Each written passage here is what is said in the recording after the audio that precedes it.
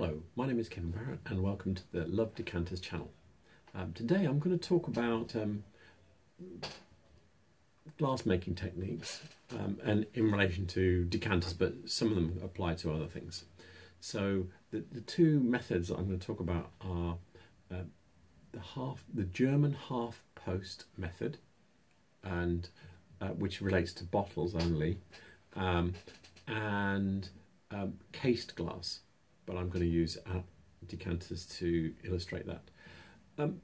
They are cased glass is used everywhere, so yeah, you're going to see it wherever you go, and generally if it's a way of creating more than one colour, and yeah, it has a premium value to it, and I'll talk about that when I show you the thing that I'm going to show you.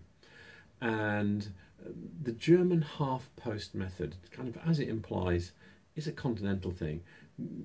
Sometimes it's called double dipped.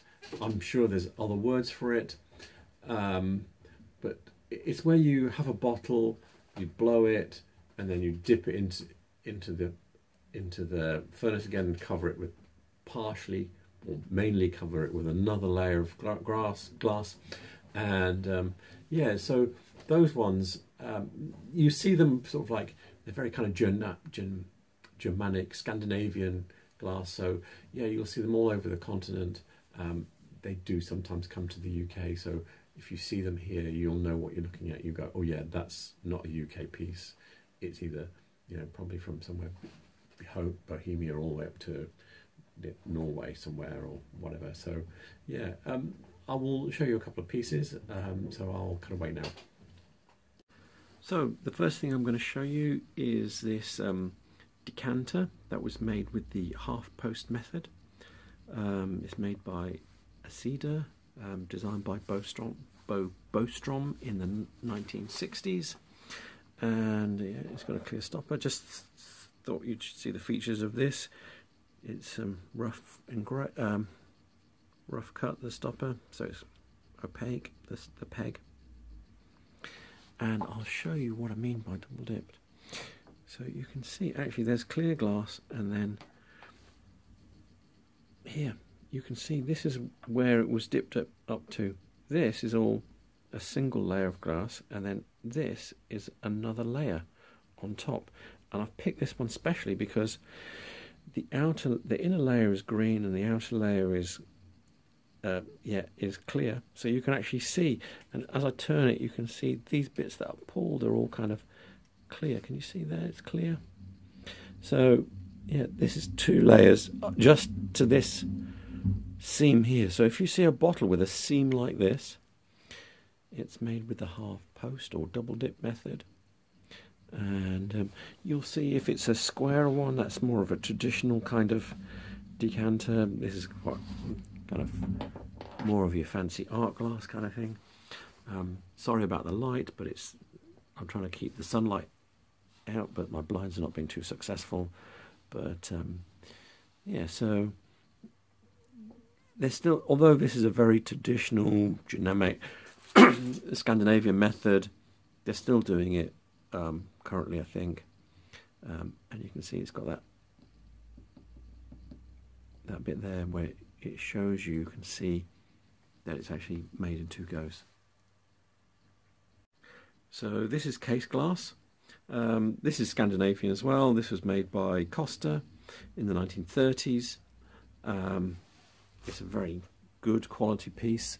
If I show you the top, if I take the top out, you can see like there's clear where they've cut the peg down. It's clear because the outer layer is actually quite thin on this, and you can see where they've cut into the top to make the radiating cuts here, and it's cut through the purple and into the clear, so there's like a clear patch looking through the middle, a little bit there in the middle there, but yeah. And then you've got this rather lovely grape design where they've basically cut through the thin purple layer, and to get a clear, and they've not polished either. Some things you'll see are polished, but they've left it all matte. This is a really nice piece. You'll sometimes see these listed as Stevens and Williams, and they want huge amounts of money for them. Anything that's like this kind of quality, they're going to want a huge amount of money for it. Yeah, I've seen these up to £1,500, which is just absolute craziness, because they're saying it's Stevens & Williams, and it's not. But yeah, this is a very nice piece. If you actually see, I've seen more of these. They come in different colours. None of them have been in my price bracket. I was lucky to get this one. But yeah, this is, if you see any kind of quality like this, with flowing cuts like this, you quite often see quite simple case glass where it's cut and it's just crisscrosses and it looks very basic. Yeah, it's just not in the same class as this.